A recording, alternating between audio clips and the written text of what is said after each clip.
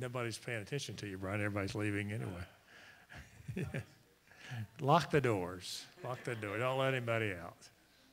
Are we live now? All right, we're live. Okay. All right, welcome to those who've joined us online. We're glad that you're with us as well. I do want to share a little bit about the Life School Golf Tournament. It's coming up this coming Friday, so it's coming right upon us. I just checked on our Donorize website this morning, and we're at about 23,000 that have been entered into the website information.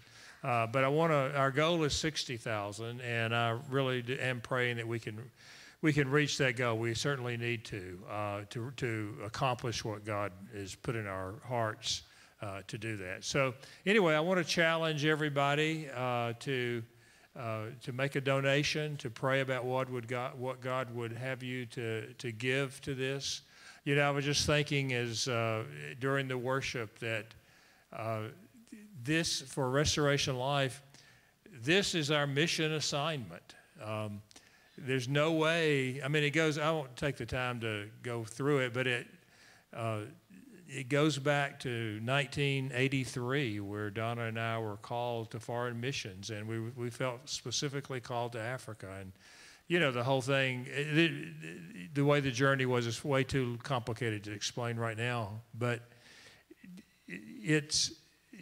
this is, only God could have accomplished what He's done so far. I mean, where the numbers of pastors that the Lord is touching through this, it's only God, and it's we're the stewards of this. You know, we're the stewards of this, and I know, you know, this is the 13th year of having the golf tournament and giving, and it seems like October's come around quicker and quicker than they used to. It seemed like about every 6 months, but.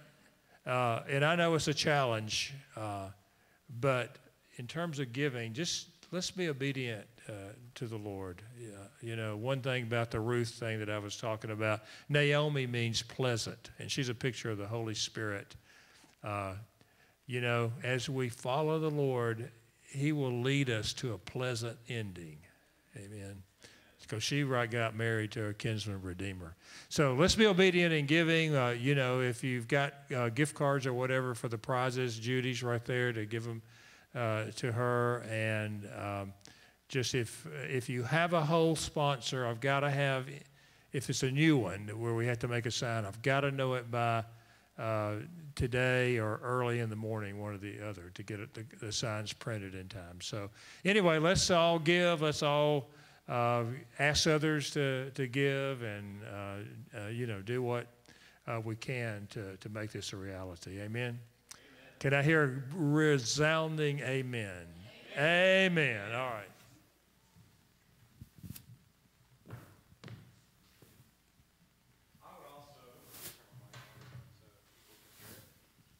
Also add in there, if you're watching us online, I would really encourage you to give as well, is that we don't just keep the things we're receiving, that we're hearing to ourselves, but we give into this ministry to help share it with others. Every single penny that comes into Life School goes directly to missions. We don't take a dime out of for anything of us. So you're giving straight to pastors in Africa who will be able to be trained and equipped. So anyway, just wanted to say that. But okay, so we're going to start. We're in session 3 of our Indwelling Life class, and the title of this session is One Spirit with Christ. And I want to begin this message by looking at 2 Timothy chapter 3, verse 7, because when some people we have a prayer team who prays for our services, and one of the intercessors was quickened this scripture verse that I believe is appropriate for our church. It's appropriate for those who are listening online. I want to share this and explain this verse of scripture. But Paul was talking, and if you look in the context of what Paul was saying, Paul was specifically looking at the end of the age, the end times, and in verse 7, he describes this phenomenon that is very common in the church, especially in America, where we are We are the byproducts of the age of enlightenment and the age of reason, and we are the Greek mindset that has come into the church where we want to amass as much knowledge as we can get in our heads and think it's the same thing as having it in our heart. And Paul is writing, and he's talking about people who were hearing his message, and he was talking about, and he says that they're always learning. You could say they're always hearing. They're always getting knowledge. They're always learning. I would say even in this age we live in with YouTube and books and all that we have access to now, is how very common this is for us, that we're always learning. And then he says, but here's the real kicker, is we're never able to come to the knowledge of the truth. Now, if you just read that without really diving into the Greek, it may not mean as much as I'm about to explain, because what this word means, this word knowledge means, it means true, precise, correct, full knowledge that comes out of relational experience. See, we often make the mistake, and I hit on this last Sunday, is we often make the mistake that because I know something in my head, it's the same thing of having that revelation in my heart. And it is vastly different. It's like what Jesus said. They're always hearing, but they're not hearing. They're always seeing, but they're not seeing. Yet because they have the knowledge in their head, that we can easily be deceived into thinking because I know something mentally, I have the experience of it here in my heart, in my spirit. And it's a great deception. It is a great deception. It is a great deception of the enemy. It's the very ploy of the enemy that goes all the way back to the Garden of Eden. This is basically the tree of the knowledge of good and evil, is that you would eat knowledge and feed on knowledge. And this can be applied to Scripture. It can be applied to the things of God, as you would feed on knowledge that would go to the soul, to the mind, and yet be devoid of the relational experience that brings you into the full, precise, correct knowledge that comes out of revelation through an intimate relationship with the tree of life, Jesus Christ himself.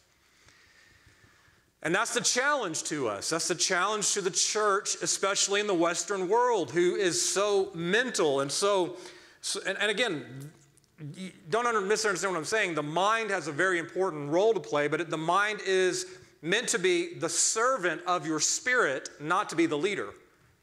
Most of the American church, the mind is the leader. The soul is the leader.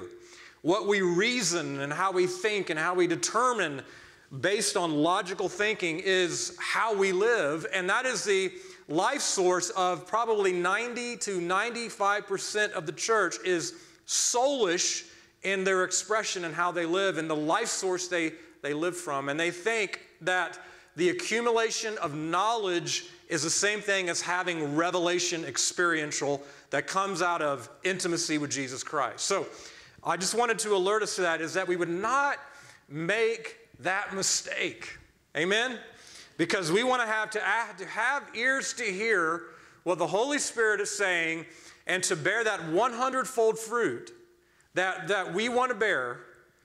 To have that is we must move beyond. These lessons, these teachings must move beyond mental knowledge into relational experience that comes by the Lord himself revealing to you what it means.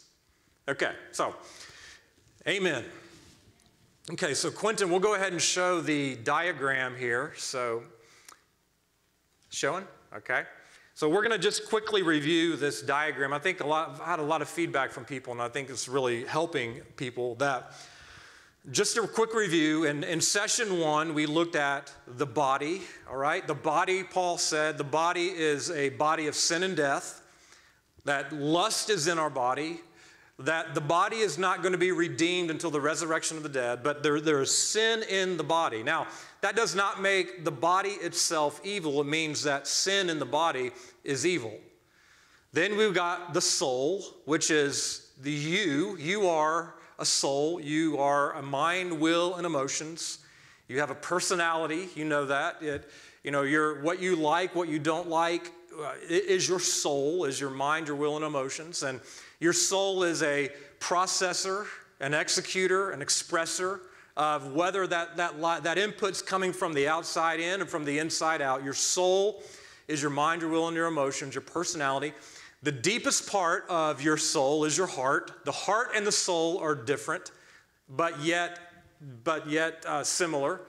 But the heart and the soul are distinct. And so the heart is the deepest place in your soul.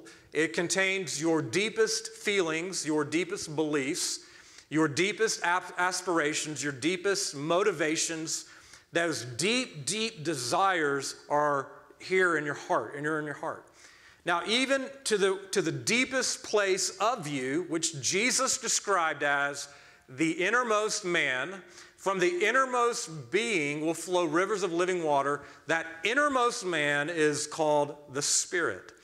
And so Paul said in 1 Thessalonians 5:23 that we are spirit, soul, and body. And in saying that we're spirit, soul, and body, Paul was saying spirit must be first, soul must be second, body must be third. If we get that out of divine order, we will be soulish or carnal. We will be soulish and carnal Christians instead of spiritual Christians. And much of the church, even good people, are still living from the tree of the knowledge of good and evil, still living from the soul and the power of the soul, rather than from that inward, that deep, deep place in you where the Holy Spirit dwells. That's the review of session 1. Your spirit is the most important part of your entire being. Your spirit is the place where God dwells. And God's goal is for the Spirit of God to strengthen your spirit, your innermost man, so that the life of God would flow out of your spirit into your heart. Because whoever occupies your heart, and we sing a lot about that in church and worship, whatever occupies your heart, that deep, deep place in your soul, whoever occupies that, whether Christ or self, will be the life source that you live by. If self is the life source, if self is occupying the throne of your heart, I want what I want, when I want it, and how I want it. That's my simple definition of the self-life. I want what I want, when I want it, how I want it. That's what the self-life is. If I'm living by that life source, then I'm going to produce naturally the fruit of that life, which is the deeds of the flesh, which Paul described in Galatians chapter 5. But if I'm surrendering that self-life and I'm saying, Christ, come into my heart and be the Lord of my heart, be the Lord of my heart, be the life source that I live by, then it will be Christ who lives rather than you. And so that's kind of the dynamic we've looked at. We looked at the spirit, the soul, the heart, the body. We looked last Sunday we looked at the indwelling Holy Spirit, that inside of you is not an it or an influence or oil or a dove or fire, though he can manifest in those ways. Inside of you is a real person, the third person of the Trinity. I mean, think about that. That is amazing. We tend to think like, okay, the Holy Spirit's an it, an influence, and we don't realize, no, God himself, God is in you. Christ is in you. That the revelation that we need, Christ is in you. Christ is in you. That God himself, the third person of the Trinity, dwells in your human spirit. That means you can have a holy of holies relationship with the Holy Spirit. And to borrow the word I used last Sunday, that's stunning. That's simply incredible, stunning that we can have that. Now, in this session, what we're going to do is we're going to drill into that diagram just a little bit more, and we're going to look at now, not only do you have a human spirit, and not only does the Holy Spirit dwell inside of you, but your human spirit and the Holy Spirit are now one. You are connected to the Holy Spirit. You are joined to the Holy Spirit. So let's start with Scripture. Let's start with 1 Corinthians chapter 6, verse 17. And again, it's just when these things move beyond the mind into the heart and become revelation, it will change your life. It really will change your life. But Paul is writing in 1 Corinthians chapter 6. Paul says, but talking about those who turn to the Lord, he says, but the one who joins himself to the Lord is one spirit with him. I want you to pause right there and just think about that for a minute. When you turn to the Lord and you're born again, and he's talking, when you turn from your sins and you're born again, if you truly have been born of the Spirit of God, listen, you are one spirit with him. You are connected spirit to spirit. You cannot be unconnected. You're connected. No matter what you feel like, no matter the day you're having, no matter if you feel 1,000,000 miles away from God, you are one spirit with him. You are joined to the Holy Spirit, connected, grafted. And I'm just going to drill this into as we need this so bad. It's so important. I want to read another scripture, Romans 6, verse 5. Paul says that if we have become united with him in the likeness of his death, certainly we shall also be in the likeness of his resurrection. And I'm going to go into that scripture. That scripture is extremely rich, and we're going to go into that in a minute, just in a lot more detail. But I just want to set this context here of where we're going. Now go over one chapter to Romans chapter 7, verse 4, where Paul says that, he says, therefore, my brethren, you also were made to die to the law through the body of Christ, so that you might be joined to another. Catch that again. That joining together. Now, where does that joining together? If you go back to that diagram, that you don't have to show it, but if it's not showing. But that joining together is that deep place in your innermost being. That deep place in your innermost being, you have been joined together with Christ. It's past tense. It has been done. It has been finished. What Jesus finished for you on the cross and what the Holy Spirit finished in your spirit when you were born again, it has been finished. You are joined one spirit to him. I'm glad everyone is excited about that.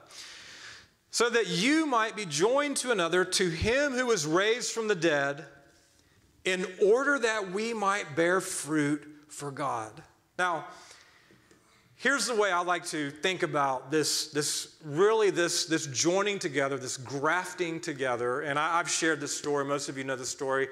I'm going to share it because a lot of the online viewers don't know the story. But in 1991, I was in a water skiing accident, and it was actually the precursor to wakeboarding. It was called scurfing, and we had all of my friends. This is back when I was still in the party scene, trying to come out of it, but not really trying too hard.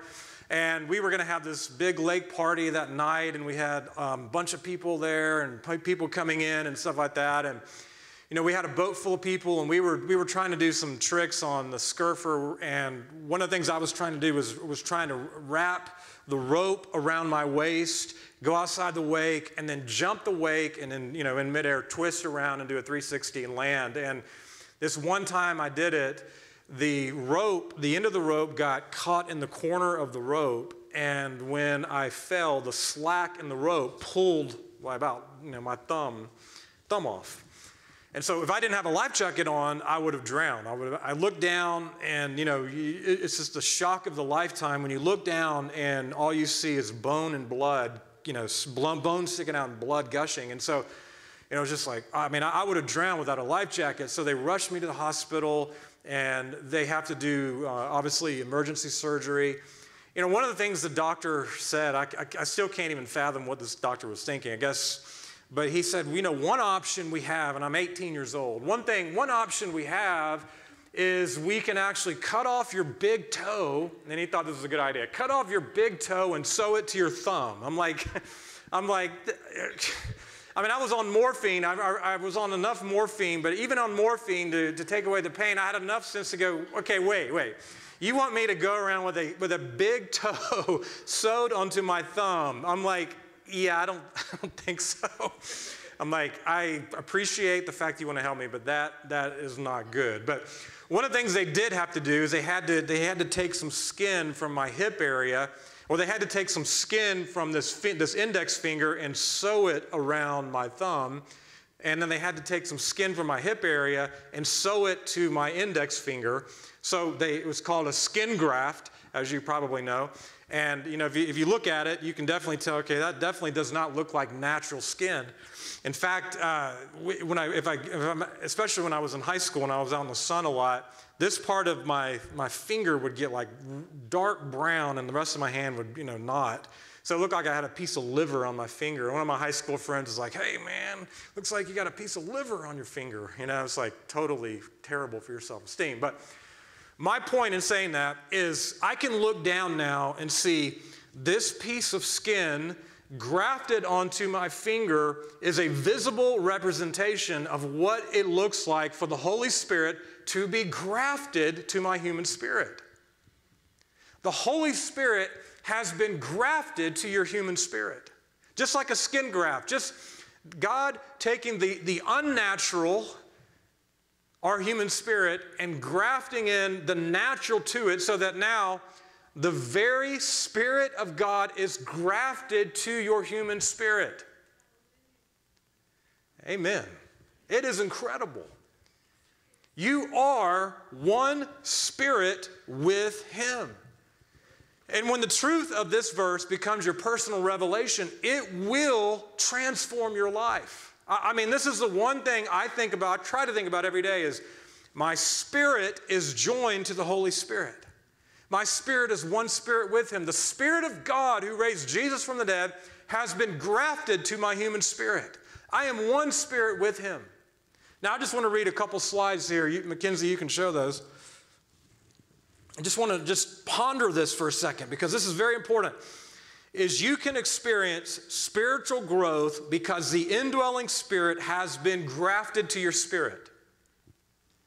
Your life can be fruitful because the Spirit has been fastened to your spirit. If you feel like, okay, I'm struggling here, I'm struggling to produce fruit, I'm still going around the mountain of the issues I had 5 years ago, 10 years ago, 15 years ago, 50 years ago, the lust issue, the anger issue, the rebellion issue, the judgment issue, the jealousy issue, whatever, the insecurity issue, whatever those issues are, and you feel like, okay, I just feel like I can't grow. Well, here is the key to your growth right here, is your spiritual growth. You can experience spiritual growth because the indwelling Spirit has been grafted to your spirit. Your life can be fruitful because the Spirit has been fastened to your spirit. Show the next slide. Next is, we talked about the abiding life in John 15, 1 through 11, but you are connected to Christ the vine through your spiritual union with the indwelling Spirit. This means you have a direct pipeline to His life. You have a direct pipeline to His life. The sap that runs from the vine, Christ, who now dwells in your spirit, it is a direct pipeline. There is no hindrance in your spirit from the life of Christ that is now connected and grafted to your human spirit. There is no hindrance for the transmission of His life and victory and authority and nature and life and resurrection. There is His holiness, His righteousness. There is no hindrance there in your spirit. Now, there are hindrances in your soul, in your body. We're going to talk about those next week.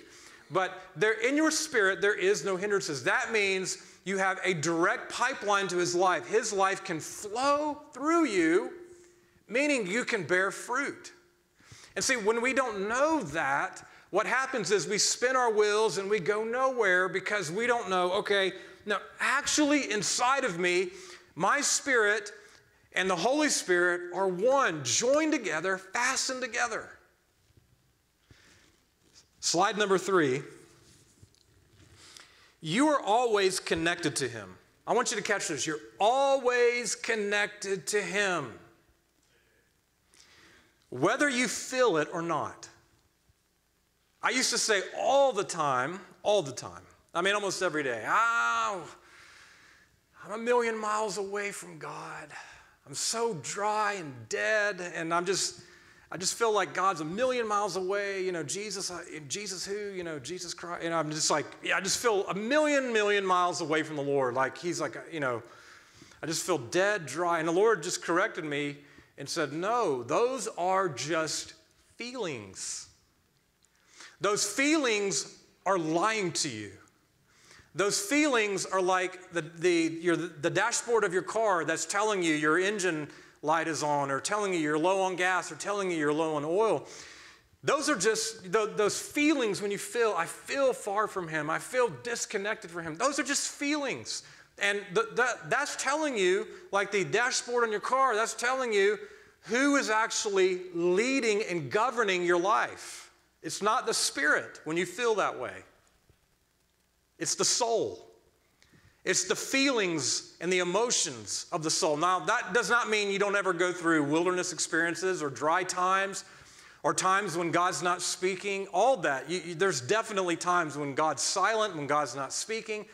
But the truth is, you are always connected to Christ, spirit to spirit. He is not far from you. He's closer than your skin. Tell your emotions, shut up, renew your mind to the truth, let faith rise up and say, you know what, emotions, you are lying to me. The truth is, my spirit and the Holy Spirit are one. My spirit could not be closer than it already is. I am connected to Christ, and no one can break or sever that connection. Now, that connection can be suppressed, oppressed by soulish living, carnal living. But that connection is always there. You don't have to strive to try to be connected. You're connected. You don't have to strive to abide. You are connected. What you need is to realize it and for faith to rise up. See, what the problem is unbelief. The problem is doubt and unbelief. You don't believe it because you feel a certain way. But the mind has to be renewed to the truth of the accomplished fact of the reality that your spirit is one spirit with the Holy Spirit. Your mind has to come into this place of renewal where the very revelation that Paul wrote about when he wrote 1 Corinthians 6:17, and it was his revelation he put on paper, that revelation now that he wrote becomes written on your heart through meditation, and the very revelation Paul had now becomes personalized in you, which is what meditation is meant to be, so that Paul's revelation is now your own revelation, and you realize faith rises up, unbelief goes away, and the faith of what the scriptures say about you, it's like looking in a mirror. What the scriptures say about you, you are one spirit with him, no matter what your emotions are saying to you. No matter how you feel, your mind must be renewed to the truth of what God's word says about you. He's grafted to you. He's one spirit with you. You cannot be, you cannot, even though you feel a million miles away. Now, if you're living in sin, you need to repent. You need to confess your sins. You need to return back to God. You need to ask God to cover your sins with the blood of Jesus and turn back to him. Now, if you're living in selfishly, if you're living in sin, you need to turn back to him. Now, I'm not in any way saying this is an excuse to do what you want to do in the flesh, by no means. What I'm saying is that the soul, even today when we were worshiping, I was like, and this happened so much before I speak, I feel as if I'm a million miles away. I was like, God, I feel, and it's like, shut up. Stop going by how you feel. The truth is you are one spirit with him. When you wake up and you haven't had your coffee yet and it feels as if all the negative things are bombarding your mind, the truth is you are one spirit with him. You don't have to go here, there, and everywhere to try to meet God. Now, obviously, God will send you places. I'm not saying that, but you can commune with him by going here. You can meet with him every day, the God of all creation, because your spirit is joined to him. So back to slide 3. You are always connected to him, whether you feel it or not. Therefore, you can know him intimately. I want you to catch this. More deeply than you know anyone else. Do you realize you have that ability in you? You can know the Lord even deeper than you know your spouse, your children, your parents. I mean, they're external. He's internal. You have that ability, you have that potential to know the Lord intimately more than you know anyone else because of that connection. Because of that connection you have with Christ, who is the vine, the sap of his life from the vine, the life source, can flow out of you into your spirit because there's a direct pipeline to his life, and the life of the Spirit can be released outward into your heart and your soul, your emotions and your body.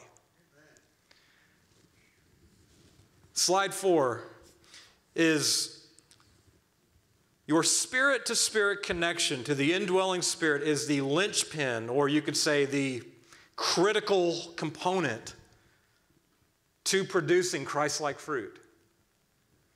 If you want to produce Christ-like fruit, love, joy, peace, patience, goodness, kindness, gentleness, faithfulness, self-control, if you want to produce Christ-like fruit, it happens from this connection. It happens from this spirit-to-spirit connection. Your spirit joined to Christ is how you produce fruit. Now, there's hindrances that must be pruned away. There's work that must be done because the soul can block it, obviously. We'll talk about that next week. But that connection there is the key to producing fruit. As his divine life flows directly into your spirit, because again, there's no hindrance. There is no hindrance in your spirit. It's a direct connection to the Holy Spirit. As his divine life flows directly into your spirit, his life can then flow like sap into your heart, your soul, your body, making you that fruitful branch Jesus talked about in John 15, 1 through 11. You can be that fruitful branch that bears fruit, more fruit, much fruit, and fruit that remains, because the sap of his divine, indestructible Zoe life can flow out of your spirit into your heart, and then he can fill you and produce that life. Here's what I want to drill into us. You have everything you need for life and godliness. You don't need anything else. I'm not saying there's not times for impartation. I'm not saying there's not times for additional baptisms of the Holy Spirit. I'm not saying any of that. But Peter said, you have everything you need for life and godliness right here in your spirit. The problem is your soul. The problem is your self-life. And all of us are, yeah, I know. The problem is your flesh. But I'm trying to drill into us that we have everything we need for life and godliness. All the love you need to love like God and to love God and love others is right here in you. All the peace you need to overcome anxiety and worry is right here in you. All the joy you need to overcome a gloomy, depressed heart is right here in you. All the faith you need to overcome doubt and unbelief is right here in you. All the self-control you need to live a disciplined life is right here in you. All of that is in you because Christ is in you, because he's joined one spirit to you. He's one spirit with you. Now let's turn back to 1 Corinthians chapter 6, verse 16. when Paul is talking about you are one spirit with him, with the Lord, it's so interesting here that Paul quotes the most famous scripture about marriage on the preceding verse. And he says, he's talking about don't be joined to a prostitute, but he says here, quoting Genesis 2:24, the two shall become one flesh. What marriage does in the physical, the natural, the born-again experience is what God did of joining you to the heavenly bridegroom, spirit to spirit. The two shall become one flesh in the natural. The two shall become one spirit in the spiritual. Back to that verse. The Greek word here for join means to glue together, cement, fasten together. It conveys to join or fasten firmly together, to join oneself to, cleave to. See, just as marriage glues a man and a woman together for life, when you are born again, you are glued to the Spirit of God. He's fastened to you. He's grafted to you. You cannot be separated from him. You are glued together for life to the Holy Spirit. He is not far from you. He's closer to you than your skin. You know, a lot of times, I think Dad used to do this analogy of marriage. He was like, now just imagine you have two pieces of construction paper. You take one piece of construction paper and you take another and you coat one piece of construction paper with tons of glue, and you glue it to the other piece of construction paper. And then once the glue dries and sticks, you try to rip off that other piece of construction paper. You can't rip off that piece of construction paper without tearing the other piece because they're glued together. That's what marriage is like. That's what being born again is like. You're glued together, you're fastened, you're grafted into Christ. Christ is grafted into you.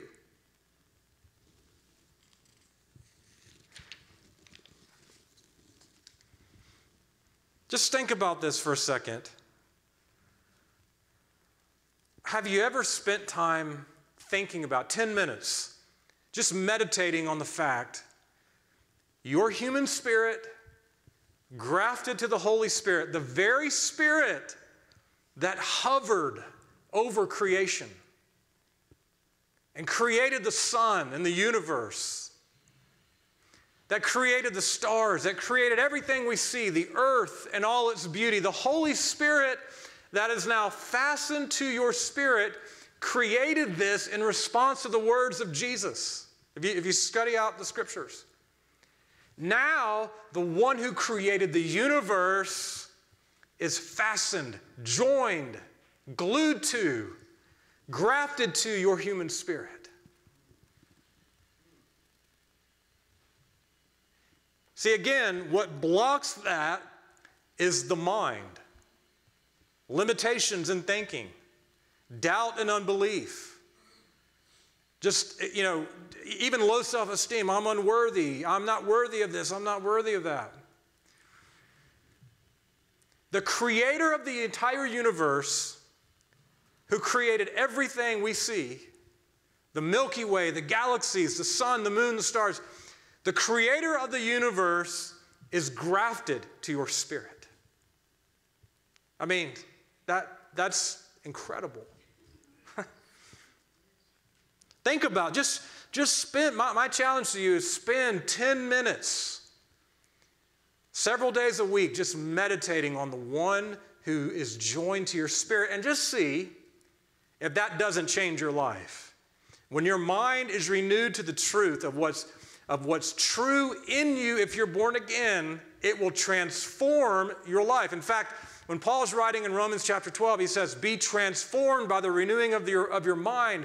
That word is metamorpho, which means transformation, renewal. Just like this metamorphosis takes place, you will experience change from one state to another, from a carnal, soulish state to a spiritual state, when you renew your mind to the truth that the Creator is now fastened, joined, and grafted to my human spirit. And I can't be closer to him than I am. Now, he needs to be released from you, of course, but I try to. I don't do this every day, but I try to, and I would encourage you to try to every day if you can. This is what I try to say in prayer, is I have been joined to Christ, and I am one spirit with him. When I wake up and I'm in a funk, and I wake up and my flesh is ruling, my mind is in control, the soul is living, the coffee hasn't yet kicked in, I say, I am joined to Christ, and I am one spirit with him. Just say it. Don't just... when it comes to meditation, meditation is much more than just thinking it. You got to voice it. You got to speak it out loud, or you have to write it down for meditation to work. If you just try to think it, it doesn't work. Even going back into the Hebrew, is an active, voiced out confession. Is that you've got to confess it. You got to speak it out loud. You got to, what I've found is you can either speak it out loud or write it down. I write it down because I don't want to wake up my family. But I have been joined to Christ, and I am one spirit with him. And let me just say this. What we're going to find out in this class is what breathing is to living in the natural, prayer and meditation is to living in the Spirit. You can't live in the Spirit. You can't walk in the Spirit. You cannot live from Christ in you if you don't learn to meditate in prayer. And we're going to have a whole session on that. But say it out loud.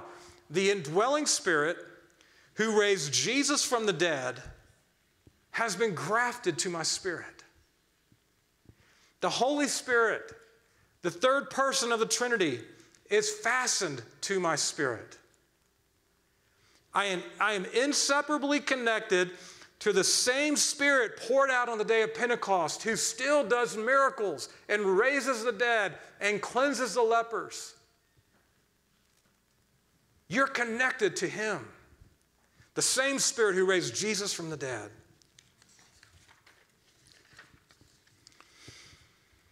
It's good news, isn't it? It's life-changing, life-changing. But again, we had our Zoom call yesterday, and one of the ladies on the call was sharing, I learned these things many, many years ago. But she said, the one thing I didn't do is I didn't take these scriptures and these truths and turn them into prayerful meditations. And because of that, I lost, to some degree, what I learned many, many years ago. The warning is, if you don't get this into your prayer life, you will lose it. You will be a forgetful hearer rather than an effectual doer. I know that. It's true in my life. If you don't, and my challenge would be to you, try to go through each session and take the scriptures, take the principles, take the lessons, and create your own prayer guide that you can use in your own prayer time with the Lord so that you can get it into your normal routine of prayer, because that is how you're going to hold on to this. If you don't do that, I'm telling you, if you don't do that, you'll just be like what I quoted in the very beginning of the message. You'll learn, but never come into the relational, experiential knowledge of the truth. It'll just go in one ear and out the other. And you'll remember years later, oh yeah, that series about Indwelling Life. And you wasted 15 years because it didn't get into your prayer life. When it gets into your prayer life, these truths get into your prayer life will be something you look forward to rather than dread. A lot of times people dread prayer because it's just basically transactional. God, heal this person. God, do this. God, do this. God, help me with this. Help me with that. It's just all transactional. God, do. Instead of a relationship. But when you get it into this relational prayer life and it's meditation and who God is in you and the renewing of your mind, I'm telling you, prayer becomes like a dining experience of joy and pleasure. It will be the highlight of your entire day, of that dining experience with Christ who now dwells in you. Romans 6:5. I read it at the beginning, but I just want to read it again. But we want to drill into what this the richness of this, because if you just read this verse, you won't really capture the fullness of what God or what Paul was communicating by the Holy Spirit. For if we have become united with him. I want you to just pause right there. United with him in the likeness of his death, certainly will also be in the likeness of his resurrection. Now, this Greek word for united, it means, this is where, if you just read it just straight from the Bible, you'll miss out so much of the richness. This Greek word means born together with, of joint origin, connate, innate, implanted by birth or nature, grown together, united with, kindred. All that is what it means for you with him. This word is derived from a word that means to make, to grow together. And it has the idea of being planted together and growing along with. So if you take some of these definitions and you substitute it in, here's what it means. When you were born again, you have been born together with Christ. You are now growing together with Christ. You are of joint origin with Christ. That means whatever is true of Christ, because of this spirit-to-spirit union you now have, and because you are in Christ and you are baptized into his body, whatever is true of Christ, of his origin, and I mean like his death, resurrection, ascension, and enthronement, whatever is true of Christ is now true of you. You have died when you were born again. You've been resurrected. You have been ascended. You have been seated with Christ in heavenly places because you are of joint origin with Christ. You have Christ's nature implanted into you by new birth. You are a partaker. This is what this means. You are a partaker of the divine nature. Not when you get to heaven, now. That doesn't make you a god, but it makes you godly. You are a partaker of the divine nature. The divine nature of the Son of God has been grafted to your human spirit. You are now that partaker of the divine nature. You are not like those of the Adamic creation. Those you work with that are not born of the Spirit, your family that are not born of the Spirit, they're not like you. I mean, you are a partaker of the divine nature. If you forget it or if you don't believe it, it does nothing to you. You'll still be soulish and carnal, unfortunately. But if you tap into the treasure you have because of Christ, you will be a multi-billionaire, spiritually speaking. You are that because you have Christ in you. You are a partaker of the divine nature of Jesus Christ. Incredible, incredible.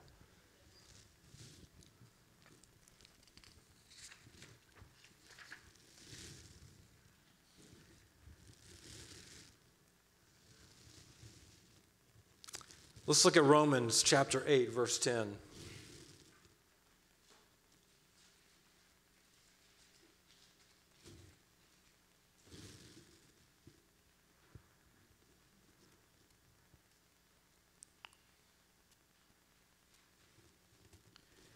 If Christ is in you, and I'm reading from the New American Standard, which, by the way, I believe is the best interpretation of this verse. So if you don't have this translation, it's going to read differently. I believe this, and I have studied it for a long time. I believe this is the best translation of this verse.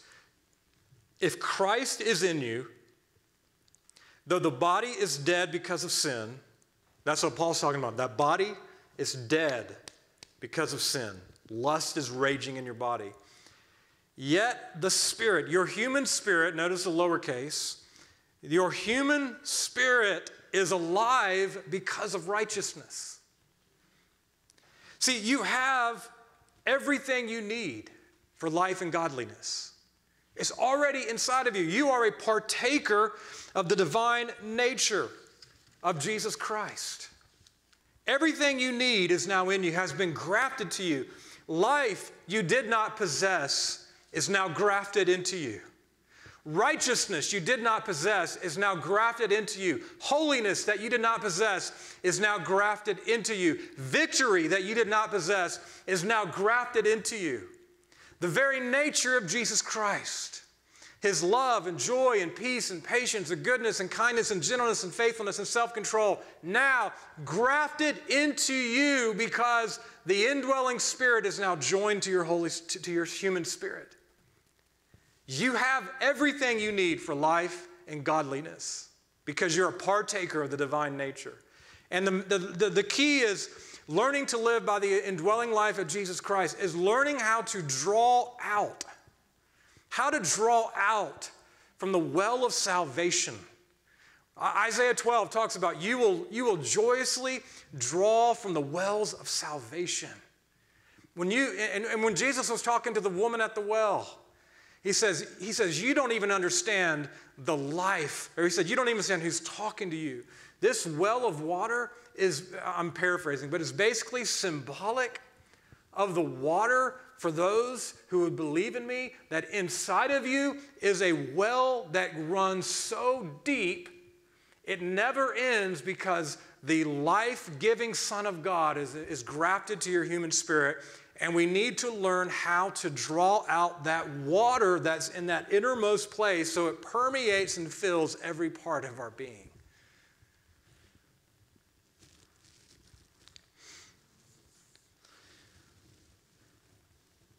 See, you do not have to struggle to abide in Christ. If abiding in Christ is a struggle and it's confusing, you don't have to struggle anymore. You merely have to believe and renew your mind to the truth that if you're born of the Spirit, Christ is grafted to you. You don't have to struggle anymore with whatever it is. You don't have to go around another mountain. You don't have to live in the soul. Those issues in your heart don't have to rule you. Those issues in your soul, the strongholds in your mind, they don't have to rule you. The conqueror, the overcomer, the one who overcame death, hell, and the grave is the overcomer in you, and he can overcome in you and through you. You don't have to live in defeat by the flesh or the devil any longer. You don't have to live in defeat from your past and all the failures. You don't have to live in that constant spinning your wheels and going nowhere, struggling in the same issues you've struggled with for 15 years. Christ in you is the difference maker. So the key to the abiding life that we're talking about, John 15, 1 through 11, that key to the abiding life is having a revelation that you already are united, joined, and connected to Christ's Spirit. You think about it, the analogy that Jesus used of the vine and the branches. He said, abide in me and I in you. Apart from me, you can do nothing. That you think about just the natural parable, the analogy Jesus gave is the vine is the life source, and the vine, through the vine, when the branch is just connected to the vine, the sap of that life that's in that vine flows through the branch, and the branch, the only responsibility of the branch is to stay connected. The sap does all of the work. The sap does all of the fruit producing. You don't produce the fruit, you stay connected. You remove the hindrances. You remove those things that are stunting growth through God's help. But that sap that has the lifeblood in it, the lifeblood of the plant that flows through the branch to produce fruit, the fruit comes out of the life. That life is now in you because you're connected spirit to spirit. The sap to produce the fruit is now in you, operating and flowing to produce that fruit. You really can be the fruitful branch Jesus talked about. Okay, now we're about to go even deeper. Is your connection, because you have the indwelling Holy Spirit inside of you, because your spirit is now connected, spirit to spirit, to the same Spirit who raised Jesus from the dead and created the universe, you have this umbilical cord-like connection to God the Father and God the Son in heaven. Think about that. That is, I'm going to explain this in Scripture in a minute, but just think about this. Jesus Christ enthroned in heaven, the Father enthroned in heaven. You are connected like an umbilical cord, spiritual umbilical cord, in your spirit to God in heaven. 1 Corinthians chapter 2 is what Paul is describing there. Because you have the Holy Spirit, you have access to the mind of Christ. It's amazing that your spirit-to-spirit connection with the Holy Spirit means you're connected to the throne. And as Paul says in there, you can know the depths of God. You can know the deep things of God. You don't have to wait until you die and go to heaven. Those things which eye has not seen and ear has not heard does not have to wait until the sweet by and by when you die. Paul is saying in 1 Corinthians chapter 2, you can experience this now because the Holy Spirit is in you. And the Holy Spirit who is in you speaks to you spirit to spirit, transmitting his thoughts directly to your spirit, giving you revelation of the very depths of God. Depths of God who is enthroned in heaven. You can have that revelation. That is incredible. Everything that has been hidden is now being made known to those who have ears to hear. You have access to Ephesians 2:18.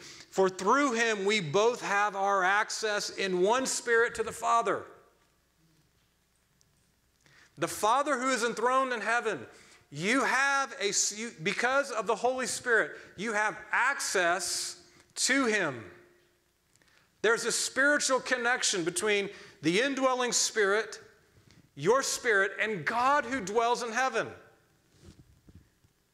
As you can really know the thoughts of the Father and the Son in heaven through this spiritual connection that you have. When you read Revelation 4 and Revelation 5 and you see the worship that's going around the throne of God and the angels are bowing down in worship and saying, holy, holy, holy is the Lord God Almighty who was and who is to come. And you see the Lamb takes the scroll and breaks the seals, and he's called the Lion from the tribe of Judah, the root of the offspring of David. You have spiritual access to that very place that you can receive deep revelation.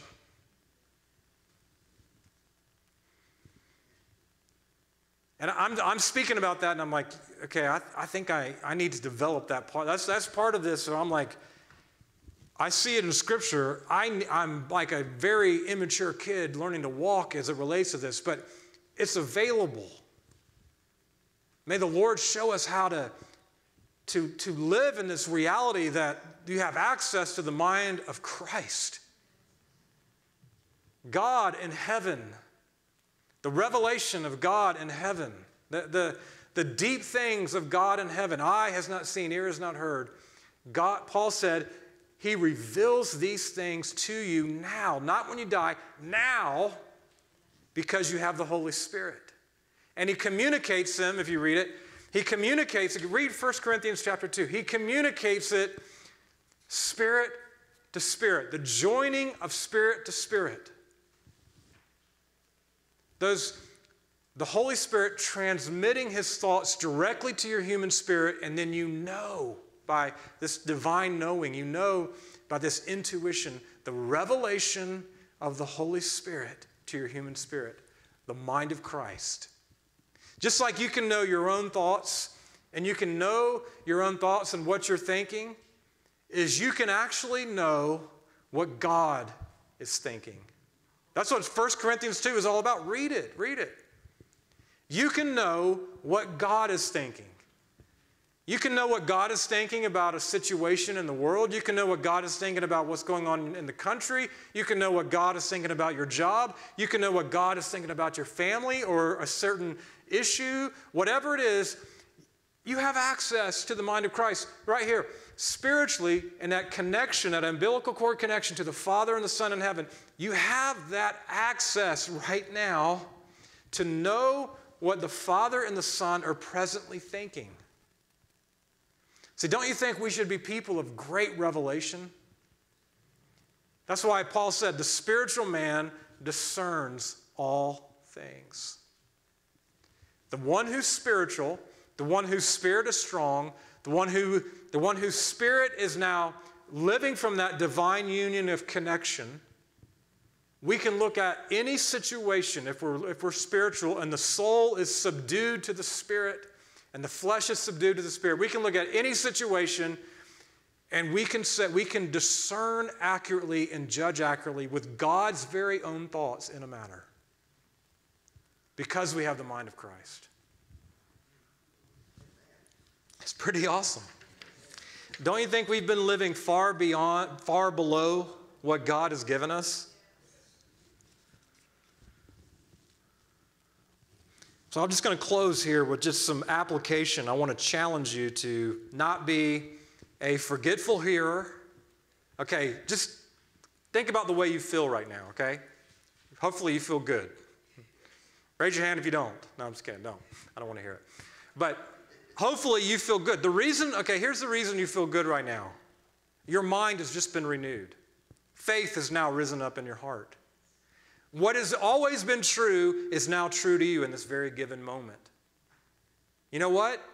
You can live like this every single moment of every single day if you want. You can start your day this way, not by listening to me, but by learning how to pray in a certain way. By learning how to speak what's true and confess what's true until the mind hears it. Faith comes by hearing. See what's happened in this dynamic. I'm assuming for the ones that I can tell some have really been touched. Some are still kind of seem like you didn't get enough sleep last night. But some have really been touched, and I can see that. What's happening is faith is rising up in your heart because the truth is being spoken. Faith comes by hearing, hearing by the word of God. Well, if you learn to pray a certain way, then you can actually experience this yourself. You can be your favorite preacher and learn how to renew your mind by confessing these things out loud or writing down, however. And hearing the word brings faith, and faith is what activates the life of God in you. When you don't believe what is true about you, God can't move. When you don't know or don't believe all that I've just shared, if you don't believe that God can't move. God's limited by your unbelief. God's limited by your ignorance. God's limited by you not knowing these things. But when faith rises up, it actually begins to activate the reality of what's true on the inside of you, so you can now live from this. You can now live, produce the fruit, commune with God, know the deep things in God's heart. So the application is take what I've said and begin to create your own prayer guide of notes you make so you can go back to this and you can get it into your prayer life. You can get it into your walk. You can get it into your life. Because if you don't, you'll lose it. But, spend some time in prayer. I've got some application in here. Spend some time in prayer meditating upon your spirit-to-spirit union with Christ. Again, meditation is not a passive thinking where you're just quietly thinking. That's not meditation, biblical meditation. Biblical meditation is voiced. Whether you sing it, whether you speak it, whether you write it, it must be confessed. It must be expressed. It can't just be thought, because the engagement of the heart and the mind together requires the voicing of the truth. And so begin in prayer to say what I said earlier. I've been joined, and I've got in the notes, you can just go back and look at it, but I've been joined to Christ and I'm one spirit with him. In fact, I would just encourage you, get the notes and do the application. I've been joined to Christ and I'm one spirit with him. Confess that over your life. Speak it over your life. Sing it if you're a singer. I'm not a singer, but if you're a singer, I am a singer, but I'm a bad singer. But if you're a good singer, I guess you can make a joyful noise to the Lord. But sing it, speak it, pray it, write it, whatever works for you. Okay, so just in the notes you can get that. In prayer, say out loud, I've been born together with Christ. I am growing together with Christ. I am of joint origin with Christ. I have Christ's nature implanted into me. Christ's divine nature is now part of my spirit. See, say it out loud, write it out, or sing it. Just confess it until your mind's renewed and your faith is activated and the reality of what's true in you is released. The next one is say out loud or write in a notebook or sing it or whatever. Life I did not possess is now grafted into me. Righteousness I did not possess is now grafted into me. Holiness I did not possess is now grafted into me. Victory I did not possess. Got a whole list of things. Just begin praying that way. And even though the Lord is like, yeah, I know all that, it's about you getting to that place of renewal, getting to that place of faith, getting to that place of revelation, getting to that place where truth is working in you. So what's true about you is in alignment with your soul, with your mind. And here's the one where I really need to grow in, is in prayer. Begin cultivating your access to the Father and the Son in the heavenly throne room. Ask the Lord to bring you spiritually into heaven's throne room through your spirit-to-spirit union with the indwelling Spirit. Ask the Lord to reveal the deep things in his heart to your spirit, whatever his passions and mysteries and burdens, and write down what he reveals to you. See, this is a school you never graduate from. We never ever graduate from the school of indwelling life. We're always going deeper. We're always going deeper. Amen. Let's pray. Oh, Lord, I just thank you for the incredible gift you've given us, the Son of God, his life, his very life transmitted into us. Lord, it's mind-blowing. It is almost like, is this really true? Yes, it is true. But it's just we've been so deceived by religion. Lord, the treasure in us has been buried by religion. Lord, I ask you, Lord, to unearth the treasure in us by revelation. Lord, I pray that the incredible reality that I'm always connected to you, let it go into our hearts in an ever deeper way. And Lord, I just pray, may we know Christ, like I said earlier, better than we know anyone else. Lord, we want to know you better than we know anyone else. And may we love you more than we love anyone else. I pray that in the name of Jesus. Amen. Amen. God bless you. Thank you for joining us online. Have an awesome week.